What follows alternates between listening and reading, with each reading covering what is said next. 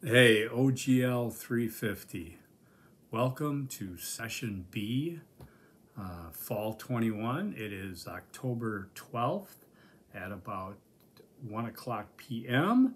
My name is Michael Fayer. I'll be your host. Semester kicks off tomorrow. I'm nervous as hell. Not really, but I want to say that I've got high hopes for this course and the students in this course, and I don't say that to all my courses. The reason I feel that way is because I taught it in the summer. It was okay my first time doing it. It's a smaller group. I taught it in session A. Blew my mind. Okay, I loved it. It was fabulous. Maybe the best course I've taught in terms of groups of students, how it resonated with everybody. So I have high hopes for it in this session. And I need that because for the first time in my brief 6-year career at ASU, I'm teaching 3 different classes at once. That's not an excuse. You're taking 3 different classes at once, right? And 4 or 5.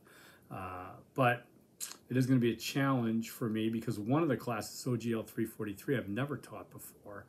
And until an instructor gets a chance to make the course their own, they're kind of, a subject of the previous instructor, whoever shell they used it from. That's enough about how the sausages are made, though. So let's talk about OGL 350. By the way, I just got these new glasses today. They were just delivered, my Ray-Ban Wayfarers. I know I love them because my 21-year-old son says, Dad, the frames are way too thick and black and blah, blah, blah. And I'm like, yes. That's one thing I don't want to do is be cool to my 21-year-old. By the way, is a Barrett Honors student in history and philosophy who graduates in December. I don't know much about his school stuff except he's defending his thesis in the middle of this month. About me, I've done everything in my brief 63 and a half years on this earth. I didn't go to college till I was 52 in 2010. I'm a single parent, raised 2 sons myself, 24/7, 365 since 2005. But now they're 21 and 30, both graduates of ASU, or soon to be. I decided I was in everything. I've done everything. I've got a list of probably 35 to 40 different jobs that I've had in my adult life. And I grew up as a, whatever boomer. So back when the boomers grew up, we were only supposed to have one job, and that was it, and you retire. My dad got me into Miller Brewing Company when I was 18. And when you go to Miller and you live in Milwaukee, you're set for life, baby. But I wasn't, so I quit. My dad didn't talk to me for a year, and I tried my hands at a few things. And just to give you some crazy idea, you can see that list there. There are 45 jobs listed that I've had, okay? So I've been in a lot of organizations in a lot of different capacities. So as an academic, I am an academic in interdisciplinary studies. My concentrations were African American studies and human rights. I have a master's degree in interdisciplinary studies, but I am a professor of practice when it comes to organizational leadership and especially diversity in organizations, okay? So you name it and I've done it, whether that's law enforcement, chain of command, or I was in law enforcement. I was a sergeant from Milwaukee County. Then I came out here in Maricopa County Sheriff's Office, was working at 10 City Jail and Estrella Women's Jail. And I did that for a few years here. So I know chain of command. I've been an artist. I've sold my own work. Can't see it, some of that stuff on the side and around. And I have my website, This Protein Life, or michaelmufasa.com. I went to Ghana, West Africa in 2007 with Stevie Wonder. Name drop, so filthy. Except my students are getting too young to even know who that is. Oh, my grandpa knows him.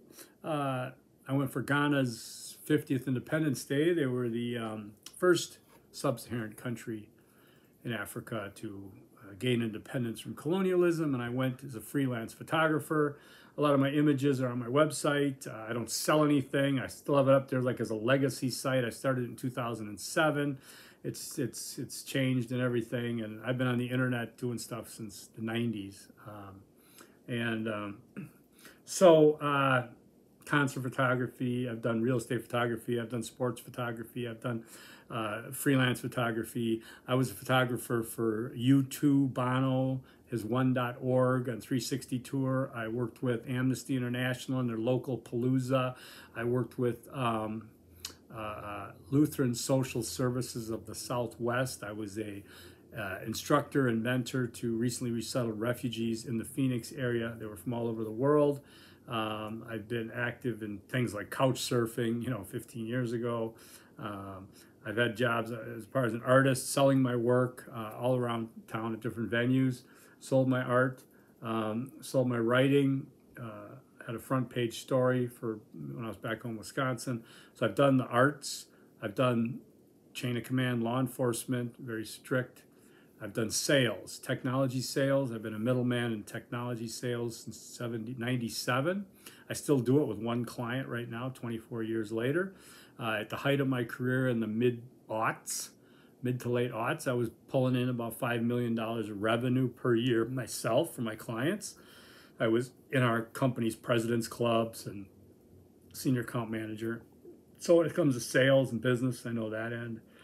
Administration. Organizations, they're everywhere, right? I mean, they take all kinds of forms. I've done student loan collections when my student loans are higher than anybody's. I think it's a record, but that's okay. I'll die before I pay it. I don't know. I've done it all. I'm looking through this list, but anyways, so OGL 350. I'm so happy to be doing this class again. I mean, let me just bring it back up here. OGL 350. Like I said, these glasses are progressives, and I called Ray-Ban. I was like, dude, I gotta go like this to read it. So it's weird. I think because I'm working with them, it's harder. When I'm just walking around, I got my phone or driving, I think they're gonna be fine.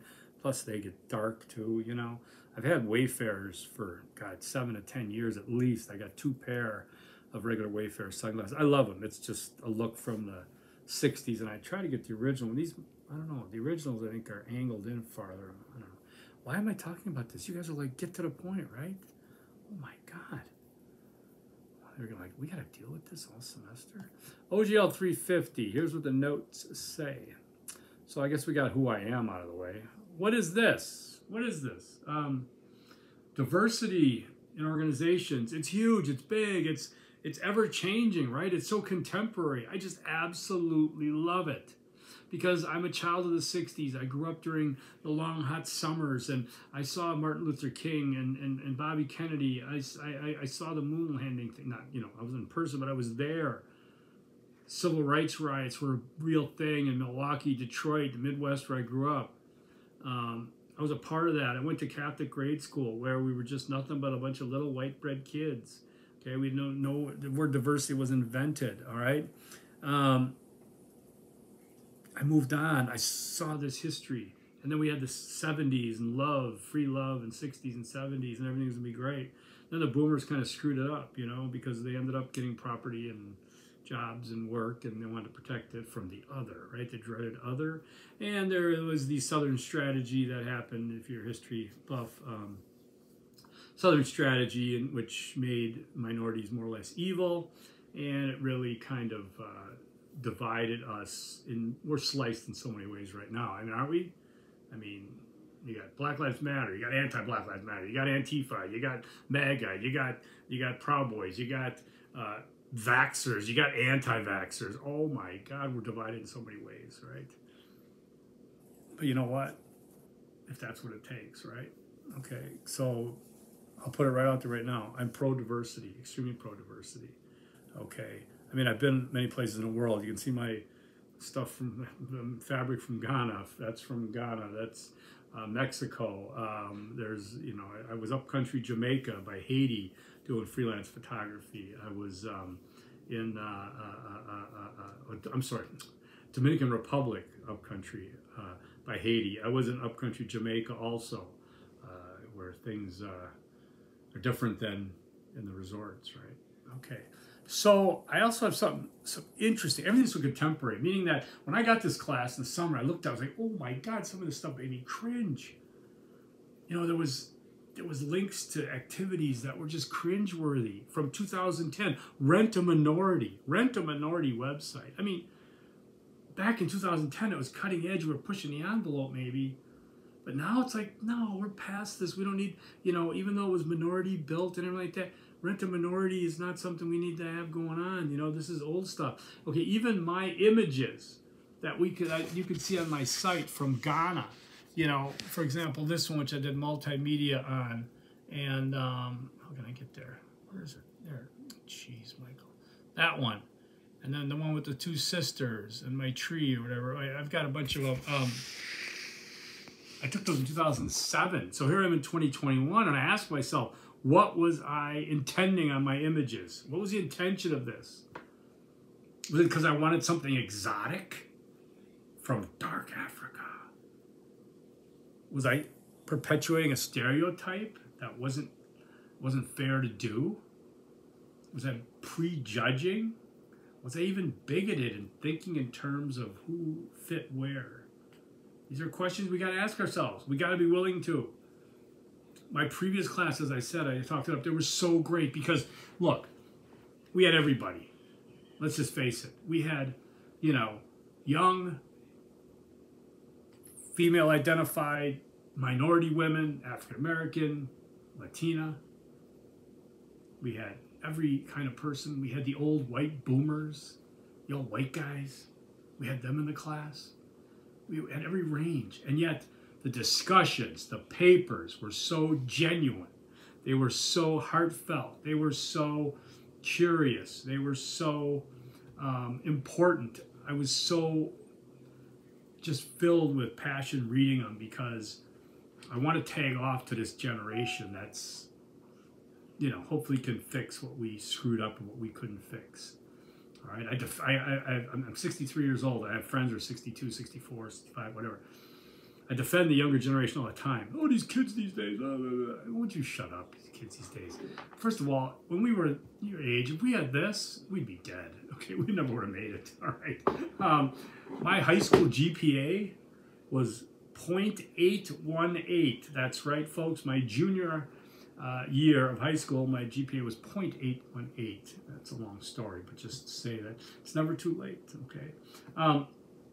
So where was I? Okay, so you're going to be writing some papers. That the good thing about this class that I think you should really like is, so yes, you've got to source things, you've got to cite things, you've got to do the readings, there's a lot to choose from readings-wise. There's a lot of prompts.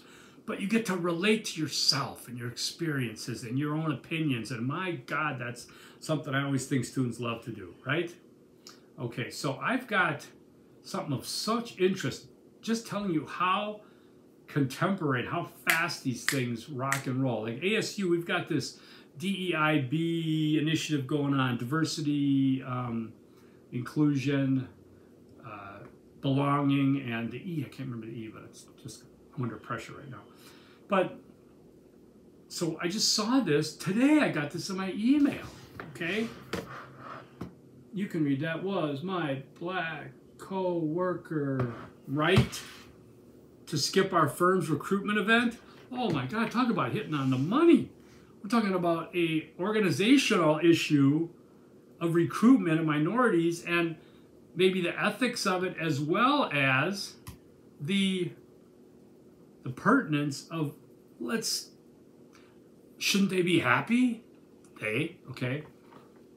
We all have stories. There's too much. It's overwhelming how many things we could pile into this class, right? But if we're really looking at something narrow here, was my black colleague right to skip our firm's recruitment event? This is so interesting.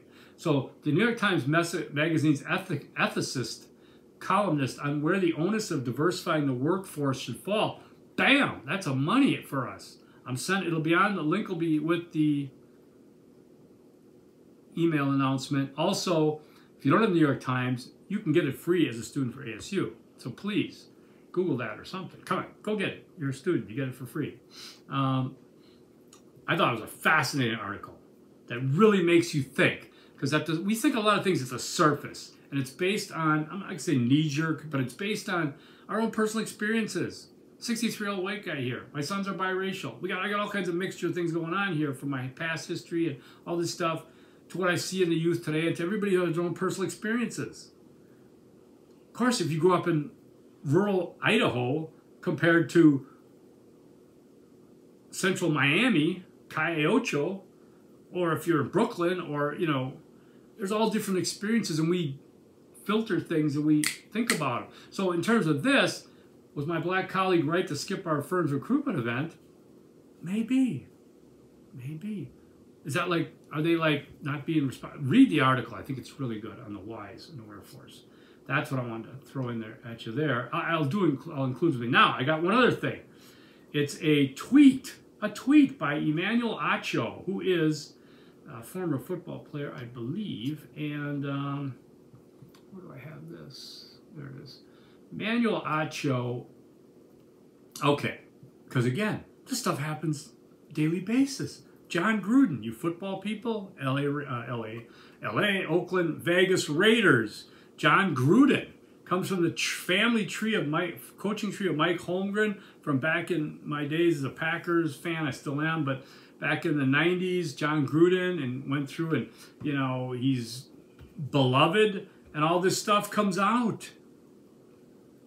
And I'm going to include this link. I don't know if you can get it, but maybe we can. Maybe I can help you listen to this real quick. If I keep it close to my thingamabob here, just so you can see. On John Gruden, and boy, I got a lot of them. First things first, get him the heck up out of there, man.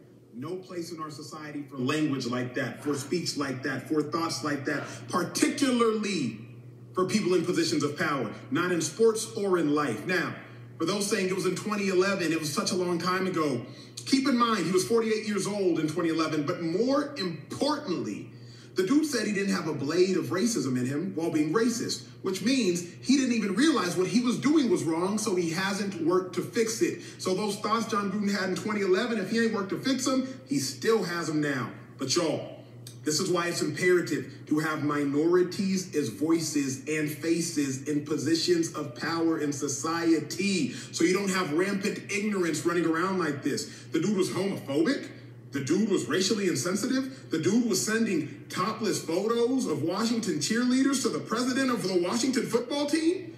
Make it make sense. And lastly, the dude ain't even a good coach right now. He's 67 and 82 since he won the Super Bowl. That's a 45% winning percentage. He got to go, period.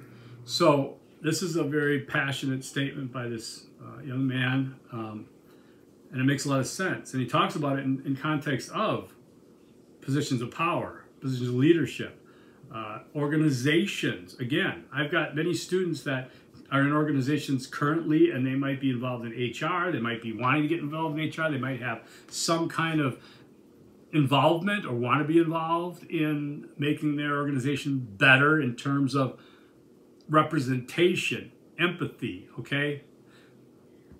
As an old white cis hetero male boomer, I cannot share the experience of maybe a trans person, maybe a LGBTQ plus person of, you know, color or what have you, okay? We're all different. And let me just nip one thing in the bud that we caught last class. When you say that, I don't see color. I don't see color. Okay, stop it. Okay, you do see color. We all see color. We have to see color. We should see color. The problem is we don't judge by color. The problem is we got to try not to judge by color.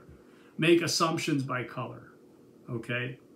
What you can assume about the old white guy boomer here, or what do you think I could assume about somebody else? We see color. We indulge in the color. We appreciate the color. We, whatever, you know, I don't use the, oh, did you green, purple, blue? No. You're typically a shade of white, pink, brown, all the way down to black. It's fine. Again, I'm an African studies major, and that's like that, like me saying, hey, I have a black friend. Okay, I'll stop that, please. But that's going back to that article, too. So a lot of sensitivities here. I hope my goal is to not ever offend anybody, trigger anybody, whatever. If you've got any kind of question, issue, send me an email. I am open to discussion, to understanding, to to appreciating, okay? And I just really want to make that clear. So what do we have now? Let's do Easter egg number 1. Did I do Easter eggs in this class? Yes, I did. Easter egg number 1, let's just jump to it. Let's talk about contact your instructor. Easter egg number 1 is contact your instructor. Write that down with the other 2 and send them to me, email them to me. I want you to contact me if you have any questions, comments, concerns. This is not a course that I designed. I cleaned it up, and believe me, I think you'd really appreciate what I did, okay? I gave you less choices, but very clear choices. I got rid of things that were set up for fun because, frankly, we're here for business, we're here for fun, okay? If it was appropriate, I'd leave it, all right? I tried to get it up to date, but we'll talk about things as we go. Currently, this course is worth 1,030 points, but it's still point-based. 900, it's not like, you don't have to get like 90% of 1,030. You got to get 900 of the 1,030 for an A, 800 of the 1,030 for a B, 700 of 1,030 to pass. And what happens after that is, you know, I don't judge. I didn't go to college till I was 52. I had a GPA 0.818. You do you, whatever it means, okay? All right, so we've got it divided up in points. Intro module, just 50 points. And then we'll start gearing up and moving from there. I reserve the right to move due dates, but if I move due dates, I will push them out for you. I won't pull them in, push them out, okay? I want to work with students, but you got to work with me. You can't tell me when the paper's due Sunday night. You don't email me Monday and say, yeah, I just couldn't get to it because I had this or that going on. No, you tell me that on Sunday, all right?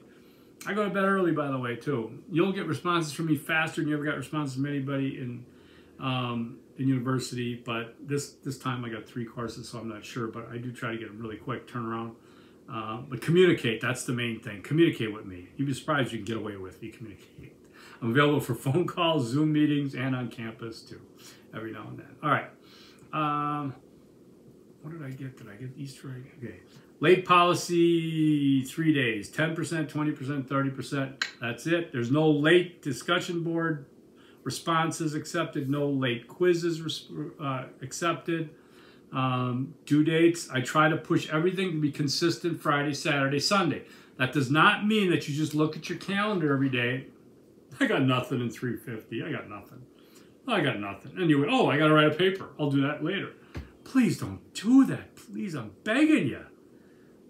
Be prepared. I'll be putting out these videos on Mondays for you when the module starts. Please be ready to look at it, to indulge yourself. You got readings, you got choices to make, you got discussion boards to prepare for, papers to prepare for. Stay with it. Don't procrastinate. Okay? Conversely, working ahead might be a little dangerous, but you know, I'm not going to stop you. You could do it. I'm not going to grade it till I get there. Okay? There is a dress code. All right.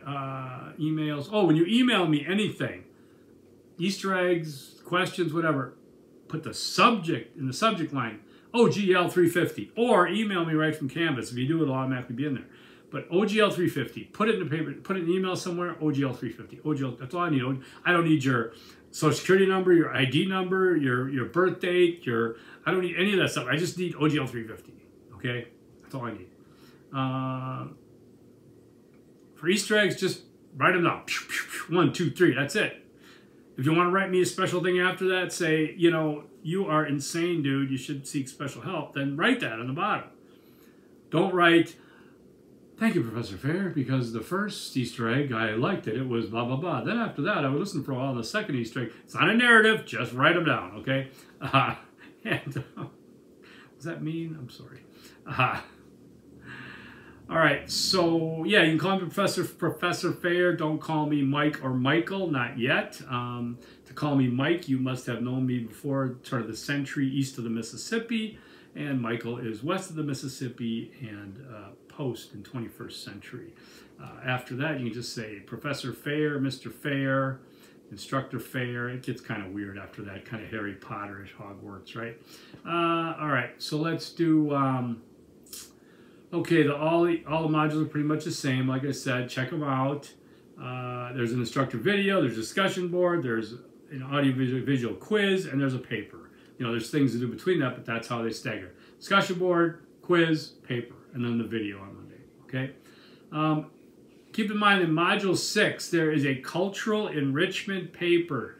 I introduce you to that in intro module or module 1, and you need to make sure you think about this during the session, because you need to participate in some kind of cultural enrichment event or something. You'll see what it is in the instructions, but do it now. I mean, you have to do it during the session. It can't be like, oh, I went to Ghana in 2007. Let me tell you all about it. No, that doesn't work, okay?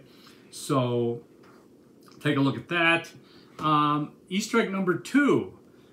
Diversity in organizations is a good thing. That's pretty much basic, right? That's a meme that's basic, okay? Because again, just because we're old white guys that run everything doesn't mean we should say, oh, I treat everybody the same. No, you don't, okay? Nobody treats everybody the same. Let's just get over that, okay?